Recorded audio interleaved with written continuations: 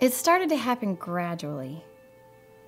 I would walk into a room and say something, and no one would notice. I would say, "Will you turn the TV down, please?" And nothing would happen. So I would get louder. "Will you turn the TV down, please?" Finally, I would have to go over and turn the TV down myself. And then I started to notice it more and more. I would walk my son to school, and his teacher would say, "Jake, who is that with you?" And he would say, "Nobody." Granted, he is just 5, but nobody? One night, a group of us got together, and we were celebrating the return of a friend from England. Janice had just gone on this fabulous trip, and she was going on and on about the hotels she stayed in, and I looked around at the other women at the table. I had put my makeup on in the car on the way there.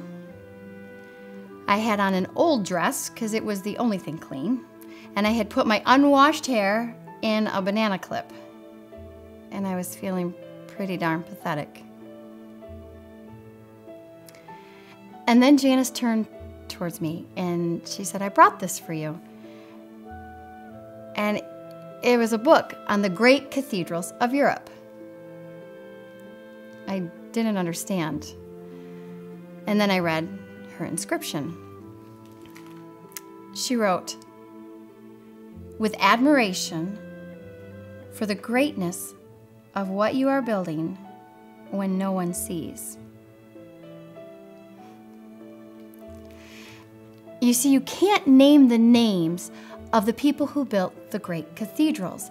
Over and over again, looking at these mammoth works, and you scan down to the names, and it says, builders unknown, unknown, unknown. They completed things not knowing that anyone would notice. There's a story about a builder who was carving a tiny bird inside a beam that would be covered over by a roof. And someone came up to him and said, "Why are you spending so much time on something that no one will ever see?" And it's reported that the builder said, "Because God sees." They trusted that God saw everything.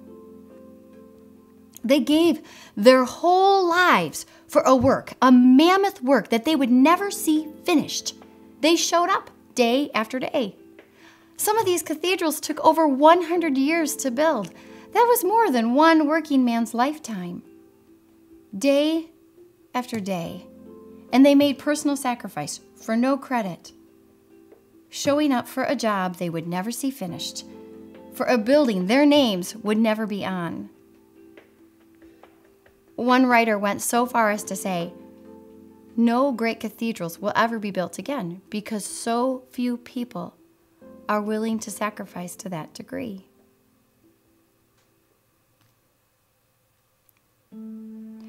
I closed the book, and it was as if I heard God saying to me, "I see you. You are not invisible to me. No sacrifice is too small for me to notice. I see every cupcake baked and every sequin that's put on, and I smile over every one of them. I see every tear of disappointment when things don't go the way that you want them to go.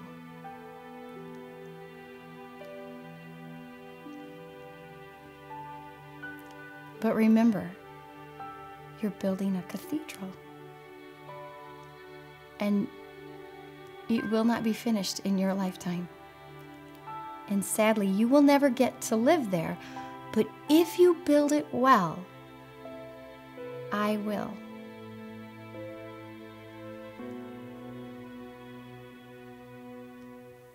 At times, my invisibility feels like an affliction to me, but not a disease that is erasing my life.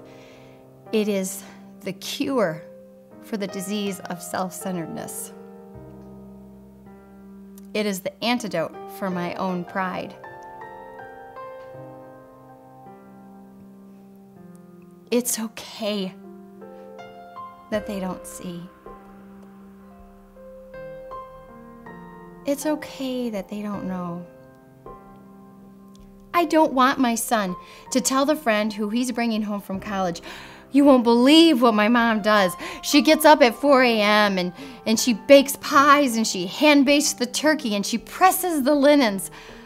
Even if I do all those things, I don't want him to say that.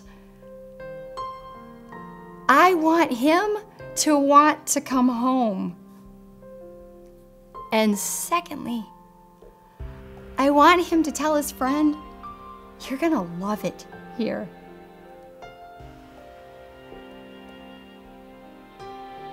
It's okay that they don't see.